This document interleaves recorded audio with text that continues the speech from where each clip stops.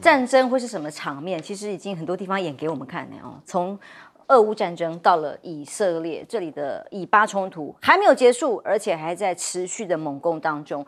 以色列现在在攻占加萨地铁的做法是，就是从地道来着手啊，摧毁了加萨130座的地道的竖井哦，这个井地道。对，是地道，错字，谢谢你纠正。他的绰号叫做加萨地铁，对，他的绰号叫地铁啦，他攻击加萨地铁，但是他是地道，因为我们知道这个哈马斯就很多的，包括人质武器都还存在地道里头，大家都在讨论到底要怎么去进攻，在包括了城镇战。那上次亮哥也提到啊，有时候要灌水啊等等，他们的确现在就在做了哦。从这个凿130座地道竖井的做法进入下阶段作战目标，这个是以色列国安人士讲的。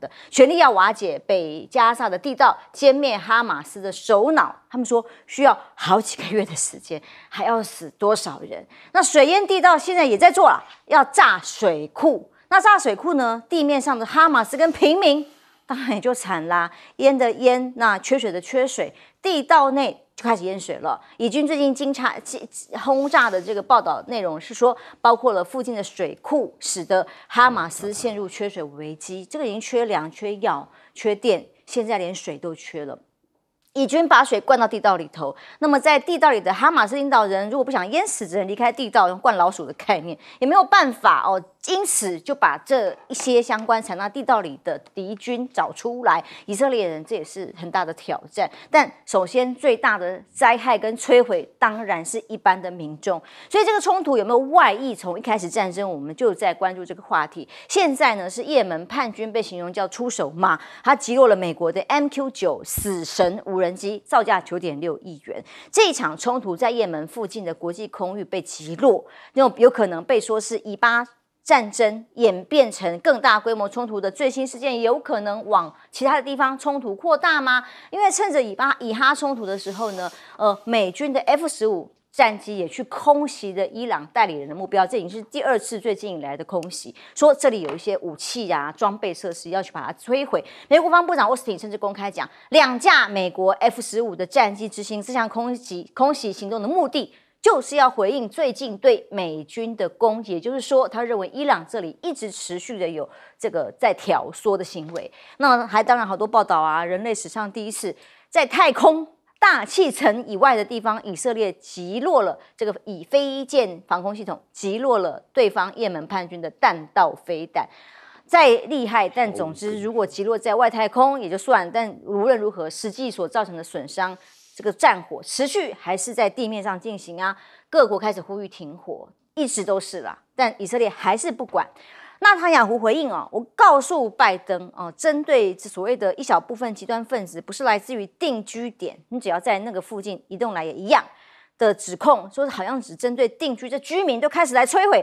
他说他谴责极端分子的袭击，还是要以最严厉的方法来对待他们。虽然他讲的是法律，但现在当然跟法律无关，已经超乎了所有人权的议题。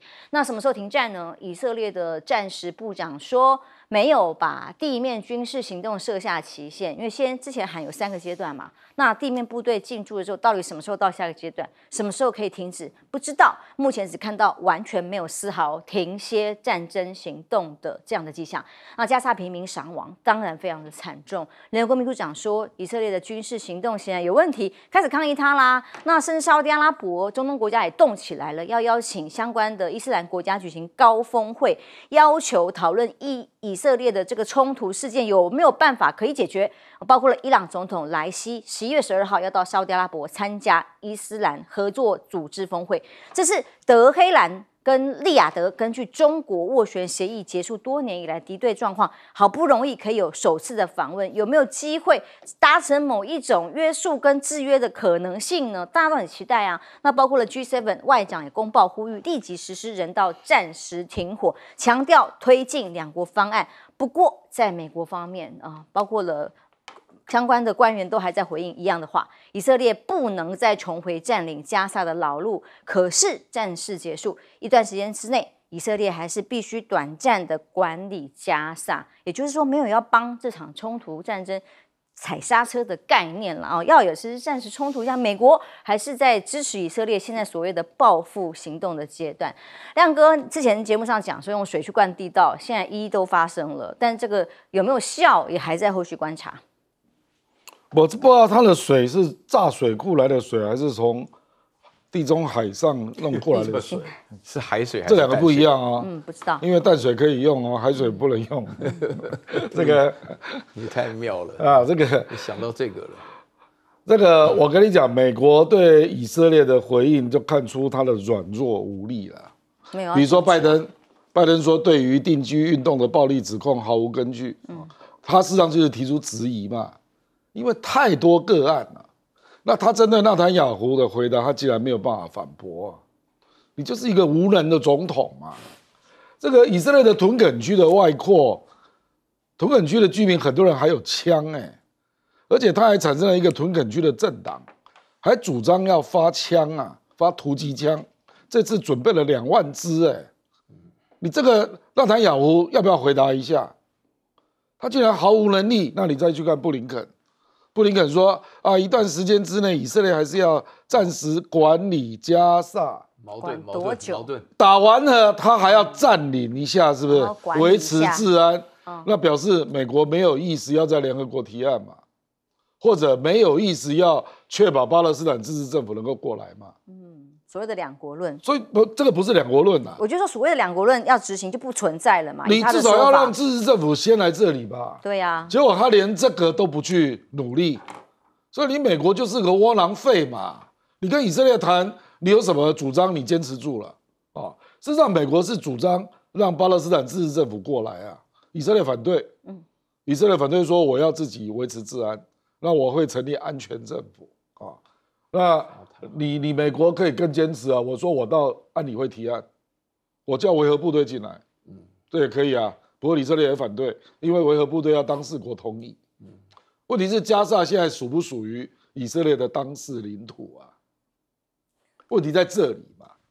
可是他就是要征询以色列同不同意，以色列反对啊。所以你维和部队进不来啊。所以你就是一个无能到家的，你还在当老大这根本就是以色列在当老大。美国队长失控。而且你还认为以色列没有 plan， 他没有作战计划，这个以色列也承认人家问他说：“你到底有没有作战计划？你什么时候要撤啊？”他不知道。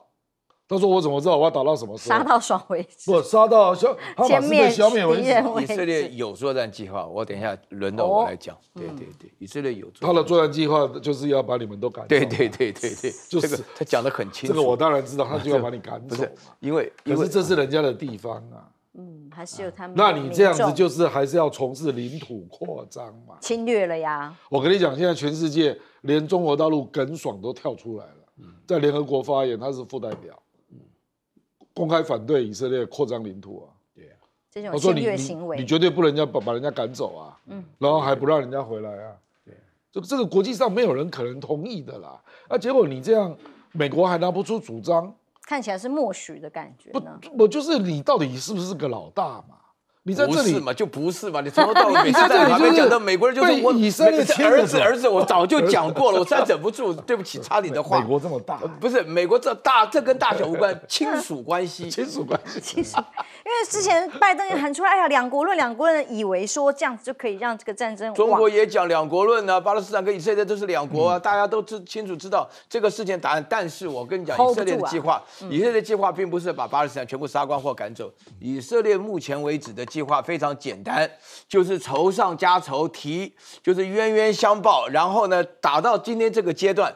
你都不得不支持以色列，为什么？因为所有的巴勒斯坦人只要是年轻的，就是小孩，长大了就是哈马斯，所以必须要清除光。现在的话呢，目前为止西方媒体也很无奈，反对是反对，只是有一些国家，像我留学的比利时，就总理就跳出来就直接反对，因为比利时、法国的阿拉伯人口超过18%，你知道的吗？而且他们非常凶的，那他们没有别的办法，但是制造西方的混乱。我必须在这边讲，明年的时候。现在要去欧洲，赶快去，明年不可能再去了，你他妈非常危险的，对不对？因为那个阿拉伯人到处，因为我讲比利时多到什么程度，你知道吗？我一个好朋友住在那边，阿拉伯文的问好叫 Salam alaikum， 这个我都学会了。他们讲那个贝萨拉姆，这个都已经学会，就是已经人数到那边，就是在比利时北站的 Scarbeck 那边的话呢有很多，所以我这边我必须要强调，美国本身做个样子，但是美国奥斯汀讲 F-15去攻击叙利亚。真的是莫名其妙的事情，因为你本身来讲的话呢，现在出现了3种情况啊，其实讲起来非常危险。就第一个，就是基本上小单位了，什么真主党啦、哈马斯啦，就是说是什么这个胡塞叛军什么的，然后把尽量报道扩大，说啊他们厉害，我们在大气层就打掉。拜托，这叛军哪里有什么厉害？第二点的话呢，所有阿拉伯国家加伊朗绝对不敢动手。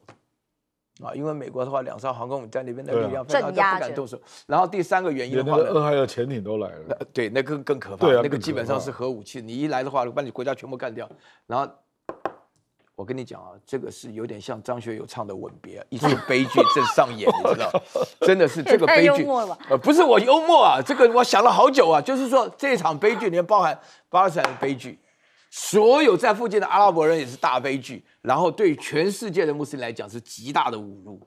你必须要想到这种结果，你要知道，就是说目前为止以色列的做法，然后美国听命于以色列的做法所产生的一个感觉，最直接的效应就是大家发觉这个世界不乱不行了，暴力要对付暴力。而且我跟你讲哈，有一件事情我天天在想啊。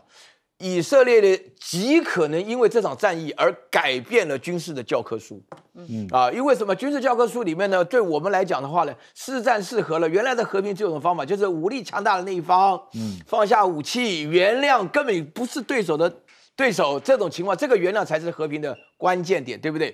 那现在就是改了，就是说，现在我跟你讲哈，从这种原谅改成赛德克巴莱。要不然就全部清光，要不然就留着一个的，杀到你不敢讲话为止。现在以色列就干这种事情。我跟你讲哈，我昨天跟一个将官在聊天，他就讲说，我们将官要打仗，只有打胜仗，没有什么和平解决问题的。所以以色列这现在的表现，大家要知道。那接下来的话呢，哈马斯跟巴勒斯坦人不分的话呢，所产生的一个结果，就台独跟独台也不会分了。就是种族屠杀了嘛？像比方说炸水库的行动，我们是看不到对地道有没有办法有影响。无人的街是有没有办法真的对哈马斯的歼灭有效？杀光了以后才无人街，一出悲剧正上演。聊得真开心。但接下来这就产生民生的水源，立刻就出问题了。我觉得目前对以色列来说还是一个高难度的一个高挑战的一个军事目标哈。但是从美国政策来看，我觉得美国是陷入到一个两难跟困境。因为拜登的政策，他不可能不支持以色列啊，从自卫权到完全支持以色列消灭哈马斯，但是他现在也会特别说要尽可能要避免这种人道的伤亡。现在最有意思的地方是以美国的方案来说，因为刚刚字卡上有提到，就是人道主义暂停，但人道主义暂停的意思是说，不是停火，更不是比较具有法律危机的停战，只是因为人道的需求啊，医疗物资、人的后送等等等等。让这个军事行动双方哈马斯先停，但这样的方案其实以色列是拒绝的，而且是严词拒绝。那他讲的方法就是，因为布林肯不是才刚去才回来，因为以色列的打法是说，如果人道主义暂停，也是有利于哈马斯，是不利于我们要实现我们的作战军事上的重要的目标。所以现在卡在这边。还有一个地方是，其实现在由这个案例来看哈，再次证明是联合国大概没什么太多的功用，无能为力，完全跟俄乌战争一模一样。因为安理会很快在1个月之内完全瘫痪，那移转到大会讨论。那大会讨论的结果的关键字叫做人道停火，但人道停火以色列不会接受。那这个方案里面就有14国反对，10月26，美国跟以色列，但有121国赞成。40个国家齐强，就是我不赞成也不反对，其实也是某种程度的表态，但这些都无关大局。只要美国反对，因为安理会，因为大会里面的任何的建议其实没有拘束力，那跟俄乌战争是一模一样啊，所以这是再次见证说，国际组织在应付这种国际冲突，当大国利益直接相关的时候，基本上就大打折扣，所以这个软弱无力，这个战争应该还会持续蛮长一阵子。那现在就是布林肯有特别提到说。他不要占领加沙，因为这拜登好早就讲过，因为2005年以色列国防军撤出加沙理由，到现在还是存在的，但有可能会局部性的控制，我相信一段时间我是认为是可能的。全球都在看那中东地区的这个战事有没有可能往外扩？以色列1975年戈兰高地到现在还占领。当然了，人家打来的，以色列没有还过任何一块地，就是跟埃及签了和平条约后才还了西奈半岛。对，所以这次也绝不认输，不会妥协，还要打到什么时候？你在耶鲁读书的时候认的犹太教授就是这个样子，这么的坚持下去，非常强悍。那在中东地区看到美国很担心中国要进中东的军武市场吗？最新看到画面上这个叫做中国寻求把歼10C的战斗机放到杜拜的航展商店的橱窗，什么概念？就是说，把飞机开过去了，让中东国家看一看这个飞机的性能跟可购买性如何多么厉害。所以现在不止沙特阿拉伯，连埃及也表达要有可能买歼10的这样的兴趣所以在这个杜拜航展当中呢，显然中国的战机也出尽了风头。但是呢，美国也当然战争要打武器要运送更是有利的时候包括了雷神洛克希德马呀、通用这些公司也通通都热烈的出席杜拜航展。战争越激烈，他们生意越好所以加强中东外交，美国知道说，他透出一个消息，说中共打算在阿曼要建立军事基地，发出警告。拜登表示，中国的计划在阿拉伯半岛这里要阿曼建立军事基地要深化跟中东地区的国防外交关系，因此他强烈的关切这个事情的发展。但中国大举要投资海外港口，持续都是这样做的美国智库甚至表示中国近年来的投资呢，具有战略性的海外港口不容忽视，其中10座还具有股权的港口，更是有潜在的军事用途。即使现在看起来好像是用军事或用航运或商业为用途为主，但是就说你可能会用军事用途，就是觉得危险，所以不断的往这方面来抗中打中，要抗衡中国的一带一路。所以美国还特别斥资了180亿去投资哪里呢？斯里兰卡的港口。美国联邦政府拥有的美国国际开发金融公司宣布要投资斯里兰卡科伦坡港口5.53亿，要 PK中国一带一路所以这个一带一路放款给斯里兰卡，他说没有创造足以偿还贷款的可能性所以反而把这个国家给绑定了的概念。所以呢，租了这个汉班托塔港给中国之后，引发的债务陷阱，殖民的批评。所以美国说，那我来贷款斥资，那当然就要把这影响力拿回来。所以习近平喊不搞网络霸权跟军备竞赛。但显然双方也很难停止这方面的竞争。什么叫做尊重各国的互联网发展治理模式呢？现在就是美国现在全力要对抗的所谓的科技大战，他从网络上面去把这个中国的网络要掐住但拜习会不是就要登场了吗？双方的对峙情况其实也从来好像没有真的和缓的迹象。15号传出来可能会在 APEC 上面拜习会，那么中美军控跟防扩散条约说是保持这个沟通交流啦，其中这个不扩散核武器条约要求包括核武核安全深化履约等等，这些都要透明化，要做建设性交换，要叫大家，尤其叫中国要把这个相关的核武资讯都要透明的公开于世人之前。其中美中核武军控会谈里面就说大陆增加了核子透明性的重要性各方面都要参与包括核子外太空领域可是我们如果算一算比例的话，大陆14亿人口核弹拥有多少枚？500枚，但是美国3亿人口拥有的核弹却是3700枚，当然比例很悬殊。那么要求中国要透明，那美国呢？有没有透明的可能性？所以15号登场在即的拜习会到底谈什么？美企认为说美债啦、稀土这些议题都很被关注那拜登这个是媒体报道说，形容说是不是他背叛的呢？什么概念？当然企业家们在商言商，为什么中国市场不能够放所以才会在大陆的进博会吸引了包括美光高通Intel 德仪半岛这些大企业进驻。就算美国一直要断各种的这种稀土相关的合作，让美国的企业不要到中国去投资，但显然不是如此。这么多跃跃欲试的企业都到这个商展里，就展现了美国企业它的方向在哪里。那当然还有个习案会，这几天悄悄的被媒体传出来，而且还是由日本 NHK 日本方面来放的，说哎呀不止拜习会，我们日本岸田文雄也要跟习近平见面。内容考虑什么呢？在16号，也就是说在跟拜习会隔天要跟习近平有场边会议吗？有什么办法可以把福岛核污水排海的海鲜管制给解决吗？当然中方还没有回应哦。但日本国安首长今天到北京去，要拼岸习会旧金山能够举行。因为不管是到 G7 或其他国际组织去抗议啊，要求中国松绑啊，但目前为止的确岸田文雄是没有进展的，那也因此冲击了国内的经济哦。所以亮哥，我们从美中的对抗、中东啦，到这个现在日本也加入了这个行列里头，双方的对峙当然持续进行。而拜习会有什么可能的进展吗？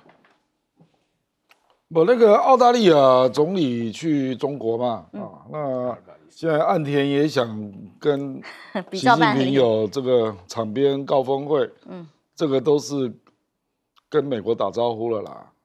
事实上，澳大利亚总理先去美国啊，是，然后美国说，拜登跟他说你要核实啊，你要 verify 啊，然后他就去了啊，所以这个基本上就是跟着老大走了，可是目前何立峰人在美国嘛，那我很难想象何立峰去5天，然后都没有成果了。如果他都没有成果，那习近平跟拜登怎么见面呢？你总要公布一些具体成果嘛，目前因为王毅那个时候跟苏立文就讲到要减少科技制裁可是最近真的完全都没有这种消息，没有任何迹象，就美国不让啊，美国不让科技继续，那你美国不让，你凭什么叫我买美债啊？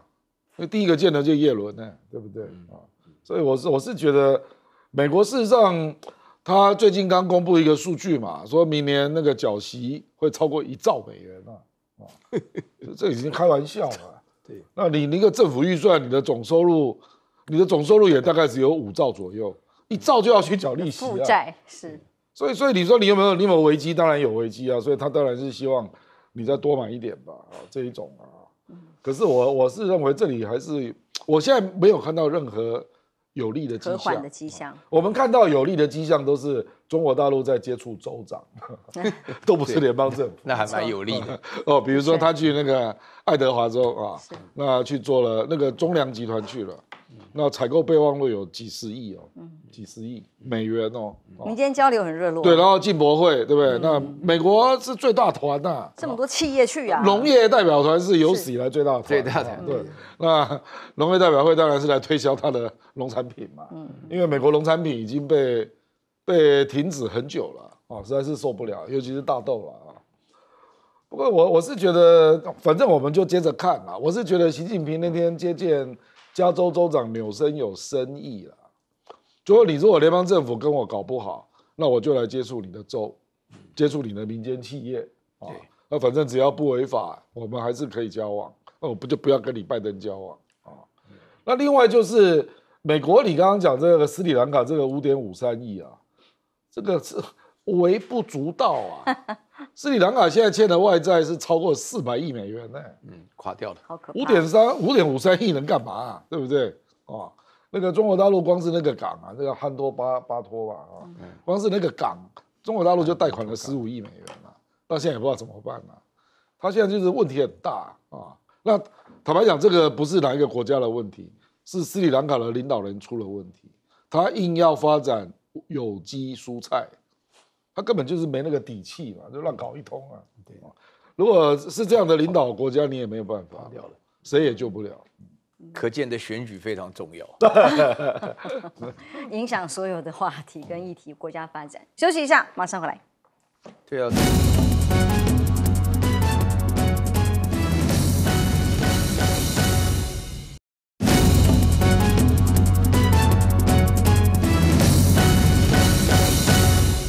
中东的局势，全球都在看接下来会不会有扩大的可能性。但是美国对于中共中国大陆在当地的一些军事可能的合作却是非常的忧虑。是的，我觉得有一个观念大家要培养出来，就是不是东升西降，是中升美降。尤其是在中东地区非常明显，因为这里头呢，对中国来讲的话呢，基本上生意包含军火在内，包含航空的这种设备来讲，都是做生意的。那这里面的话呢，迪拜的航空展当中，中国派出来非常多的重要的飞机，尤其像歼14这种非常高性能，它另外还有一个这种非常了不起的这种教练机要买就是一套一套的买那现在的话呢，对美国来讲的话呢，那么这个做生意来讲就是讲求物美价廉嘛。那你这个价钱上来讲的话，能够接受，而且中东国家对于中国的印象非常好你知道是稍微对于国际知识有点了解，中东国家对美国的印象不会特别好对不对？因为你跟以色列这种关系，那美国产的飞机的话，基本上以色列全部新的，以色列用的武器基本上是武器大展美国都舍不得，你多少钱美国都舍不得卖你，以色列拿来直接用了，所以这个关系很不一样。所以中国在中东的地区逐渐重要，这个是可以理解的。另外，我稍微要谈一下，这是有关于这个中美关系，尤其是在习拜会之前，就是前进旧金山的结果。我觉得有几件事情大家一定要搞清楚。就是说，美国对中国的科技上的打压其实是做个样子，为什么呢？因为呢，科技的产品对美国来讲，科技的产品好要有市场，否则有科技产品再进步也没有用。然后中国本身来讲的话，相信一个概念，我每次在这个节目都在不断在讲，只要是科技的东西，假以时日，终必有成。现在大陆本身在发展上来讲有个方向，但是一旦发展出来以后，就有两个效应：第一个，中国有自己的科技；另外一个的话呢，就是马上干成白菜价。所以你以后就会发觉，以后人工智能站在我们旁边，一人一台，像这个电脑自己会讲话，我们亮哥都不用讲话了，他自己就能够很清楚的告诉你该讲什么话，是人工智能嘛，对不对？就了解。我秘密不要让你听到。不是你的秘密很多，你被你输入。现在秘密是藏在脑子里头，以后的不是。另外最主要的话呢，我要强调一个重点对于大国之间的谈判，永远是要讲到自己的 priority， 就是你的重点是什么。我告诉你，中国只有一个重点，就是美国人说话算话，台湾是中国的一部分，就这个问题。只要你能够讲到这个，我们才能谈，否则不可能见面的。其他都讲的都是白讲，因为进博会我去过，进博会5年前我去的时候，根本都是巴基斯坦跟土耳其的国家，不是卖地毯的，就是卖戒指的，根本没有什么意义。现在不得了了，美国的那个商业部、农业部、黄小玉什么都去了，所以大家要了解，本身来讲的话呢，非常有远见，开放市场。是，马上回来哦。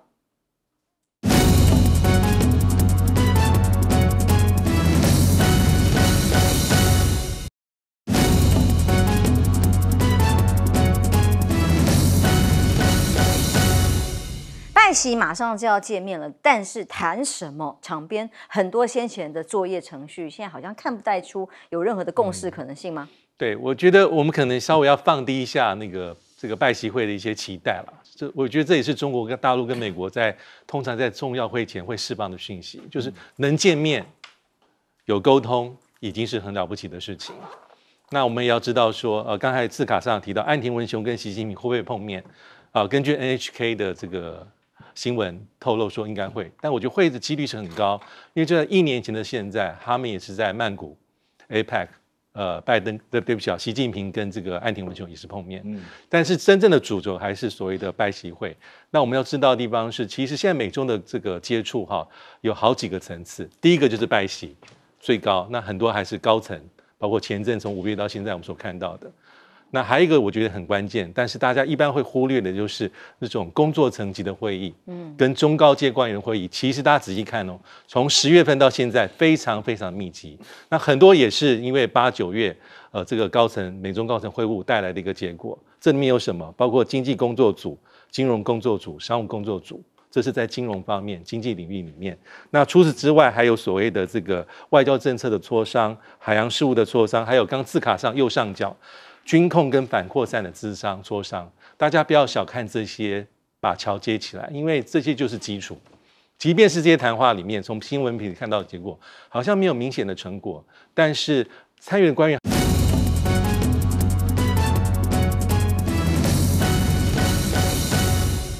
观众平安，欢迎收看 TVBS 新闻大白话，我是王浅秋。首先介绍这一节跟我们一起讨论国际以及国内议题的来宾，第一位是耶鲁政治学博士郭正亮亮哥，大家平安。台大哲学系教授苑举正老师，浅秋好，各位观众朋友大家好。淡大战略所教授李大中老师，主持人好，大家好。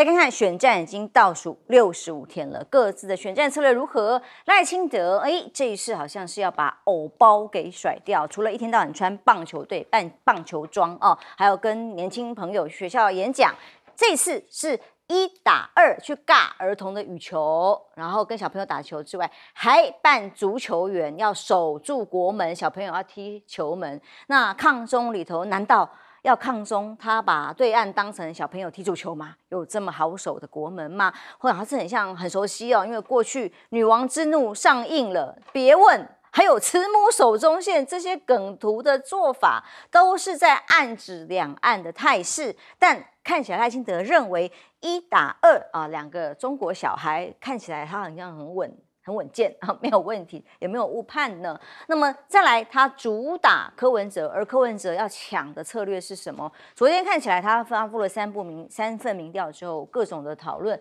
就会认为这个合作好像越来越艰难啦哦。但柯文哲显然要抢蓝军选票，所以先批赖清德搞2国论啊。民进党治国不怎么样，他说选举实在是很厉害啊。当天呛赖清德陆委会，结果被去头去尾，就是在网络上被疯传说他在学校呛学生那一段了啊，就说用网军优势说呛学生。那陆委会现在对于这个陆配是不是能够参选不分区立委这个事情，简直是直接的2国论了。他做这个事情之前，国安会不知道吗？蔡总统同不同意？他直接喊话蔡英文要不要出来说清楚？他了不了解赖清德在搞这个花招呢？那或者是抢绿票，也是柯文哲的这个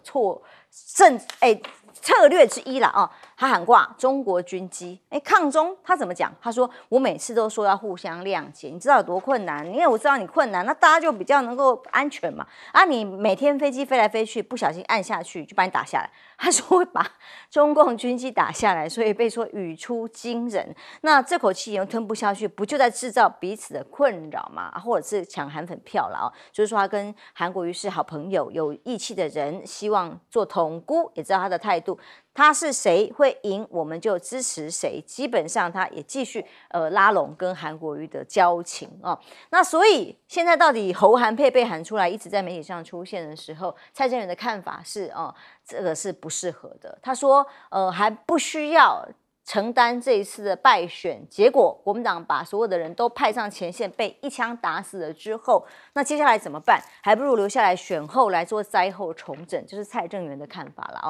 那当副手，当侯友宜的副手这件事情，上一副还爆料，早就破局。为什么？因为就在他被朱立伦讲主动要当副主席的时候，就破局。根据上一夫的说法，是朱的岳父高育仁去谈，跟韩国瑜说叫他做菲律的统姑啦，提到了所谓副主席这个议题。那后来是谁跟朱讲？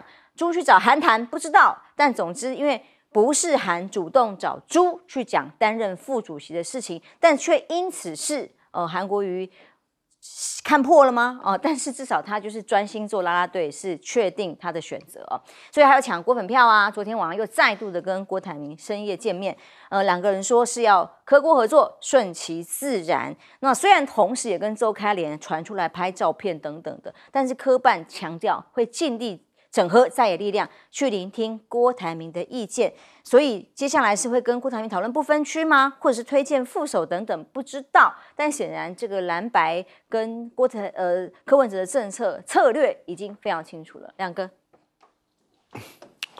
柯阵营确实有一种思考方式啦，他这个是以 T 台的民调为准就是 T 台的民调最近一次，那柯是24嘛，然后那个侯友宜是22那郭台铭是8。然后赖清德是34然后他在想，因为他去分析郭台铭的票，那我发现郭台铭的票很多是从他那边流过去的那他就想说，他如果跟郭可以合作，那2个人加起来就会冲过30那冲过30就会跟赖变成2强嘛，那就逐渐可以边缘化侯友宜。这个是他们的思考啦，这种思考也不是第一次听到啦，我事实上以前就听过。包括黄光芹啊，包括杨照啦，包括朱学恒，都有过这样的思考所以你看到那个我们知道11月19他要在新北板桥体育馆办那一场进总成立嘛然后打出来的口号叫做莫忘初衷，义无反顾拼一次啊，那个味道很清楚，就是要冲啦，就是要自己搞了嘛，义无反顾，义无反顾拼一次，拼一次，而且听说那天锅会到，而且那天选择的地点又在板桥，你不觉得象征性很强吗？是明显。所以我是觉得，坦白说，现在你去谈蓝白配，我知道还有很多朋友在急啦，比如说基隆市长谢国良，他很急啊。那我最近也听到我另外一群朋友想办法找了两边都是相当高层啊，都没有结果，都没有结果了。那都没有结果就是坦白讲，人家已经把答案告诉你了，大概就全民调了啊，因为。我这个礼拜也是上民众之声，我就把朱立伦的德国方案拿到节目讲啊。那我看留言还是都反对，反对是说政党比例不政党民调还是查不到中间选民的需求，然后他就一直认为说民调才能够调查到中间选民。那这一次的决胜负难道不是中间选民吗？所以我觉得他们大概就已经是就说你要就全民调了。不然要让3%也可以了。当然国民党说不用让3%了可是就是除了全民调之外，坦白讲我也找不到别的方法就是以目前我所了解的状况那侯友宜在隔天，因为柯文哲就自己公布3份民调嘛，那我也知道国民党做了批评说你这个加权有问题啦而且你在全民调里面怎么都没有侯友宜呢？事实上，你如果参选侯友宜，最后还是会参选所以你还是赢不了赖清德啦，这是事实啦那这个侯友宜就说，据我了解，我的民调是领先一段他就为了反驳那3个民调嘛那你既然领先一段，你为什么不愿意全民调呢？这个就是民众党无法理解的部分那我后来也听到国民党一些朋友就跟我说，他们怕民进党进来灌我就再问国民党朋友说，你确定会灌给柯文哲吗？你确定民进党如果进来灌是灌给柯文哲吗？这个坦白讲，我怎么回答？我那天也问了民进党发言人同一个问题，我不知道。然后呢，我很有兴趣不，这个就是我说，你这个话中有话，你知道吗？不是这个逻辑这样下来推，就是说他们担心用全民调的逻辑是担心民进党进来灌嘛。那因为双方差距没有很大，他就认为说这样会失真因为韩国瑜在2020年那次民调，他后来对比是拿到45%。那郭台铭只有27嘛，党内初选。那一次也听到说民进党要进来灌给韩国瑜，可是你不可能灌那么多啦，所以韩国瑜是真的比郭台铭强。我觉得2020选韩国瑜是没有什么话说的。那后来果然国民党真的就团结了而且你去对比韩国瑜2020那次的不分区，国民党也选到13席，民进党也是13席，所以国民党是团结的。对。可是你看朱立伦那一次。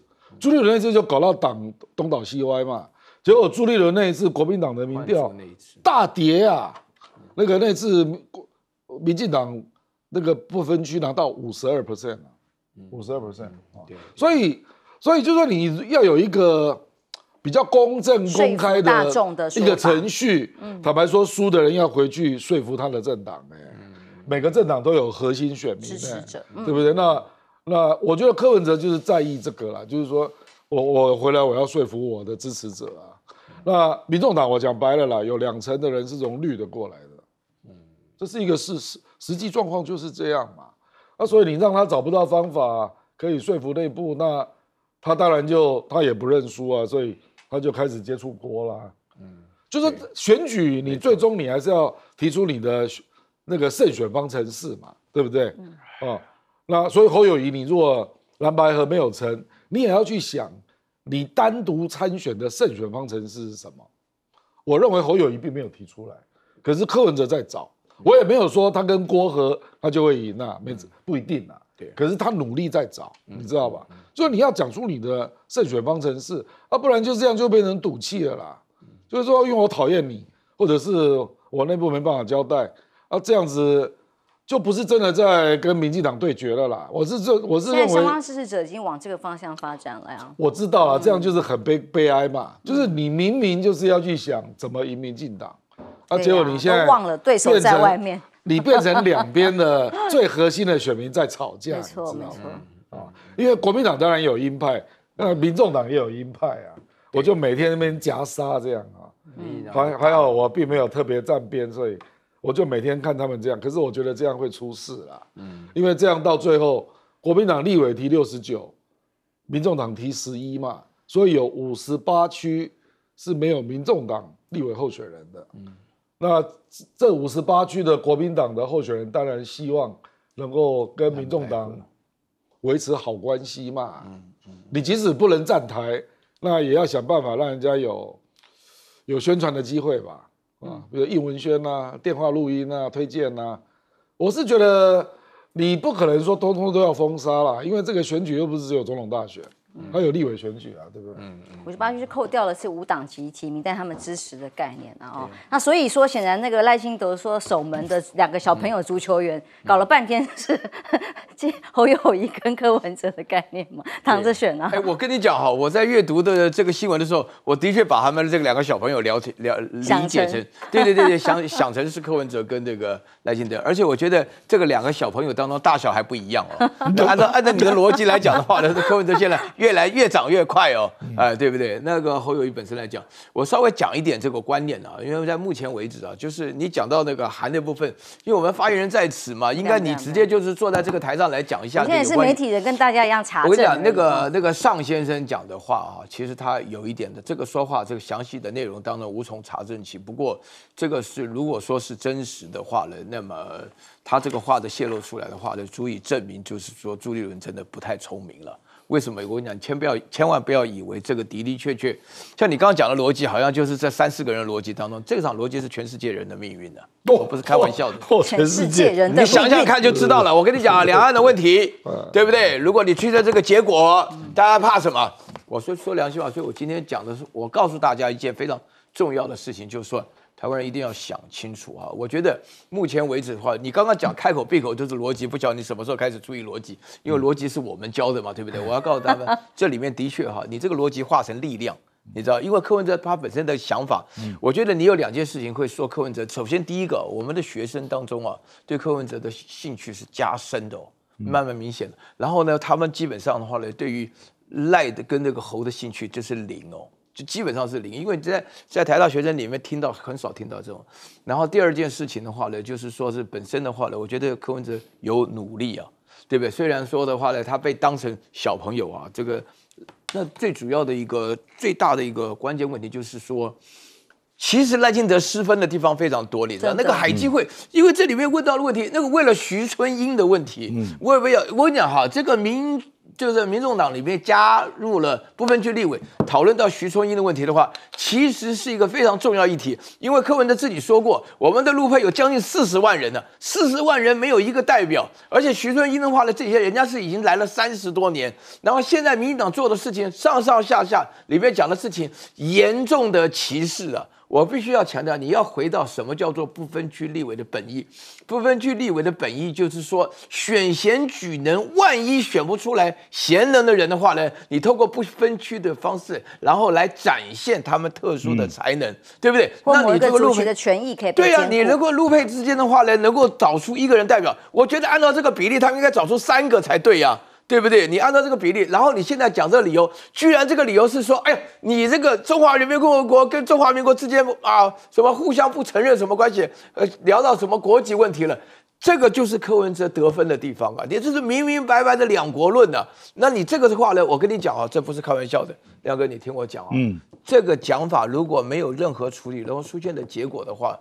两岸的问题会影响到中美，中美问题的话呢，会影响到对决，整个东北亚局势，整个现在世界还不够乱吗？你在这边话呢要助阵吗？你提油，对不对？你提油来救火的话呢，所出现的一个结果，你要搞清楚。我绝非危言耸听啊，因为我一坐下来就跟浅秋讲，我说我们现在台大职员系上课都有一半在聊这种大家的未来跟前途啊。我刚刚跟李老师也在讲啊，对不对？因为我们在这边的话呢，原来我们老老实实做顺民，现在面对的未来，哇，前途不知道怎么样，风险无法预测，风险很大的结果。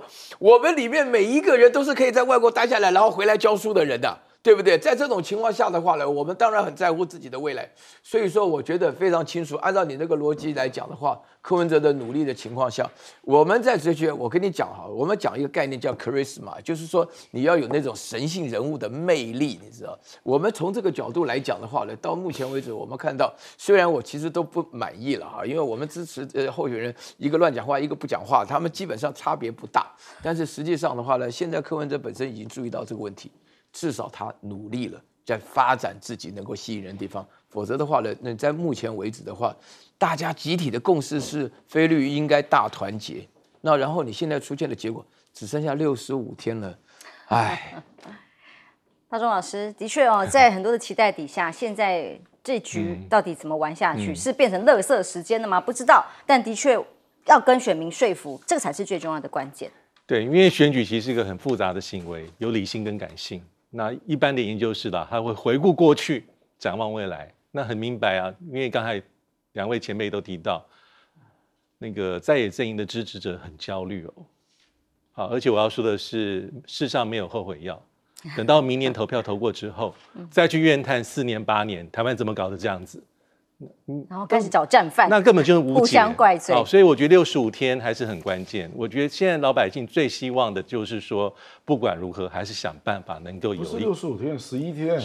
你是说登记？20天登记了，11天，65天是投票日，其实非常有这个时间上的压力了。大家想要看到的还是有一组最有战力的配合，这是大家所关切的。因为刚刚有提到说很多啊，理性跟感性。过去8年，刚才看到这个守门员打羽球。